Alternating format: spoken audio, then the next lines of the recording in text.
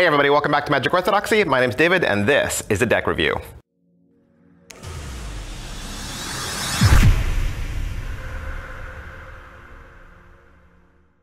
Hey, today we're going to look at the Liberty playing cards from Jackson Robinson and PlayingCards.net. Alright, so what are the Liberty playing cards? Originally this was a Kickstarter project.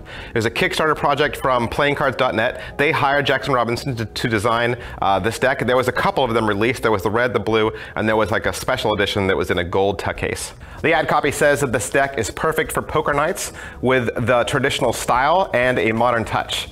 This deck I purchased from PenguinMagic.com, and I was a little late to the Kickstarter, and now I'm kind of sad about it, and I'll tell you why. Originally, when the Kickstarter was released, the first run of these cards were printed from Expert Playing Cards, and I would assume they were great because Expert makes great cards. This deck now, if you buy the second release, these are printed from Liberty Playing Cards, which is out here in Arlington, Texas, and I would say that the card quality is subpar. The tuck case is done in a red, dark red and white, and it's all wrapped around, single color. The front of the tuck case says Liberty Playing Cards, and you have the arm holding the torch, very similar to the Statue of Liberty. It says Liberty Back, Libertas, and Standard. Both sides, left and right of the tuck case, says Liberty Playing Cards, Arlington, Texas. The bottom has some ad copy about PlayingCards.net. The top of the tuck case says Poker Size, and there is no tuck seal, which is nice. And the back design, of course, is the back design of the cards. The tongue flap is very small and kind of, in my opinion, very cheap looking. It says Libertas right there, and it has a little wing.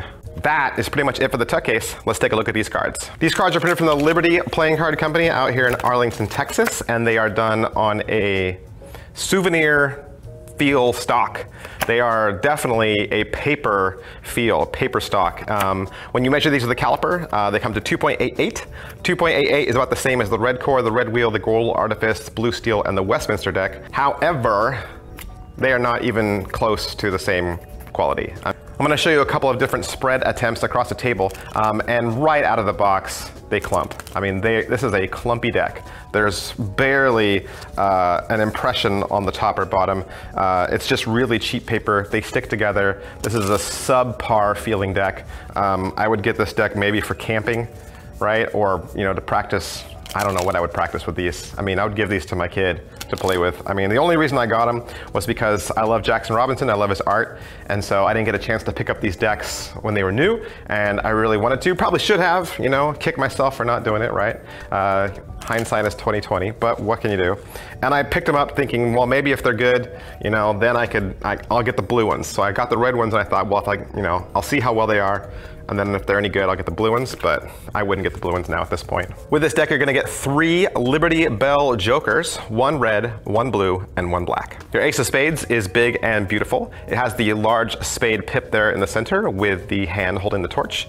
And it says Liberty Playing Card Company across the top, designed by Jackson Robinson. Your pips and indices will all have a completely standard feel, making them perfect for gameplay. Your court cards are all gonna be completely original and redrawn by Jackson Robinson, who is a renowned playing card illustrator and always puts out exceptional work. It does kind of have an old retro Arco type feel, and I think it helps blend with the theme of this deck. Well, that's really all I can say about the Liberty playing cards. It's kind of a shame because, you know, I appreciate Jackson Robinson's work, and I've always liked previous attempts from PlayingCards.net. I just wish they had picked a better printer, maybe used a better stock. These cards are really subpar in comparison with a lot of what is out on the market today. All right, so that's my review for the Liberty Back version 2 playing cards from PlayingCards.net and Liberty Playing Cards. As always, we ask that you like this video just so other people can find it faster. We also ask that you subscribe to this channel just so that you can stay up to date on the latest in cards and card magic. If you want to follow me on social media, you can. I'm at facebook.com/magicOrthodoxy, twitter.com/magicOrthodoxy, instagram.com/magic_orthodoxy. And if you ever need more content, you can always find it at magicorthodoxy.com. Thanks, bye.